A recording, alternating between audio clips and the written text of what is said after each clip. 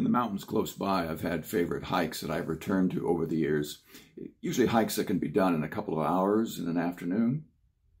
And one winter's afternoon, I returned to a favorite path, but as I ascended, I went above the snow line after a recent snowfall. I continued on the well-worn path, but when I returned down, I discovered that with the snow covering the path I knew so well, I'd actually gotten off the path, and I wasn't sure where to find it. It began to get dark. You know the saying about darkness closing in? Well, that's how I felt as I continued downhill, hoping to find the path, some path, again. The alarm went off inside me in my aloneness and my uncertainty in the dark, and I was greatly relieved when I hiked below the snow line and found the path again. Darkness closing in might be an apt description of the current time with its health threat.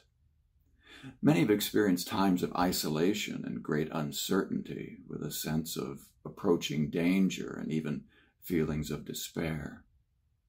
And I can easily worry about the threat to my finances, about the health of my family, and about deadly risks to me. And it can get darker and darker. From the first pages of the Scriptures, darkness is a metaphor for chaos and emptiness. The earth was without form and void and covered in darkness on page 1. And for human ignorance in the sense of someone being in the dark, that's talked about a lot in Scripture. Darkness also speaks of how I can become trapped in self-sabotage and destructiveness, a darkness I bring on myself. As David wrote in Psalm 107 of those who are in darkness and gloom, imprisoned in iron chains of misery as a result of disregarding the wisdom of God. In the tragic words of Amy Winehouse, I go back to black. Now, in contrast, God brings light.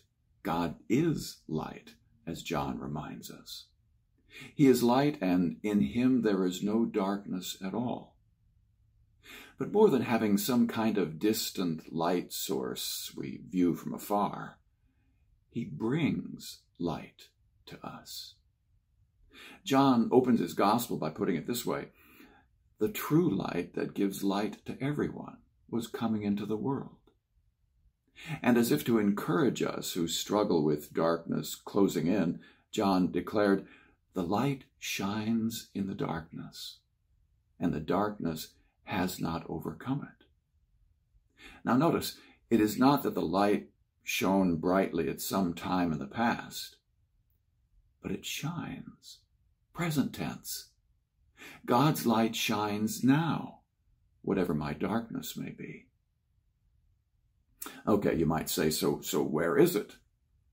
As in the song, we may say to God, I saw you crack a smile about a week ago in the middle of the pouring rain. But what about now? Would you shine on me? Well, if John is right in the opening of his gospel, God is shining. But my tired eyes may not see him. I need fresh eyes, as Jesus is quoted as saying. I need eyes that are focused, that are single. Because if your eye is single, Jesus said, if your vision is clear, your whole body will be full of light.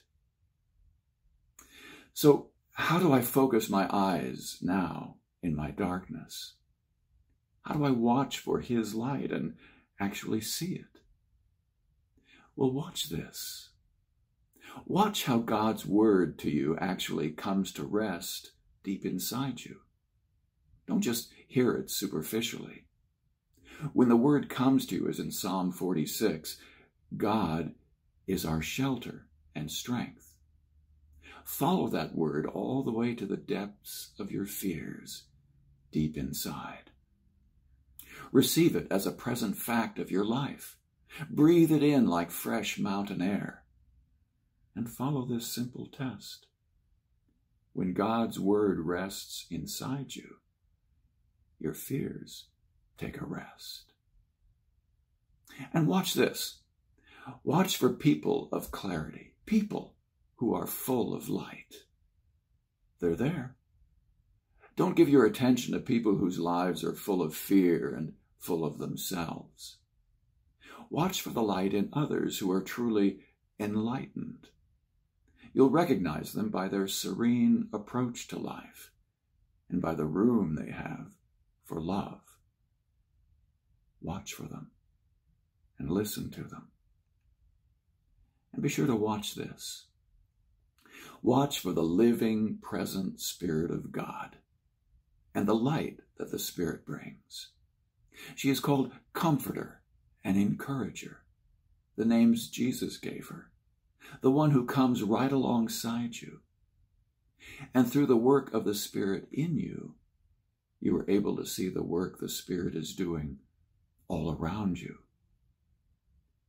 Watch for the light, because it is shining now in the darkness, and the darkness has not overcome it. The watching for the light is believing in the light and what the light brings to my personal darkness. Watching generates the positive expectancy of hope, and I can see with clear eyes beyond the darkness. As Paul said, you will meet every challenge of the darkness with the eyes of your heart enlightened. The eyes of my heart.